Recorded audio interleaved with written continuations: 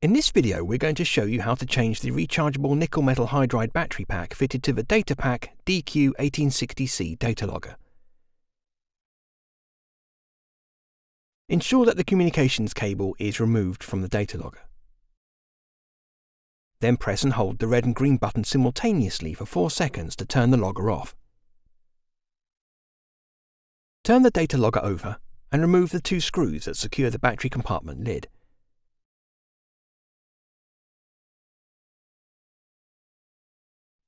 Carefully detach the battery connector and then remove the battery from the adhesive pads that secure it to the lid.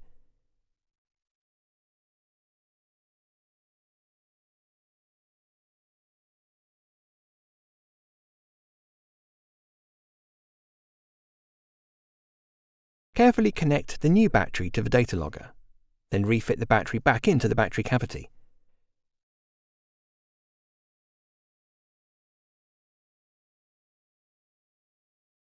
Ensure that the wires are routed along the battery pack and close the lid, securing it with the 2 screws.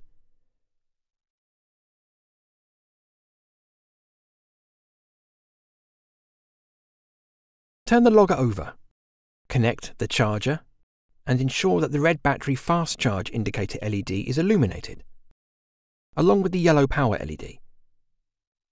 Dispose of the old nickel metal hydride battery in compliance with local bylaws.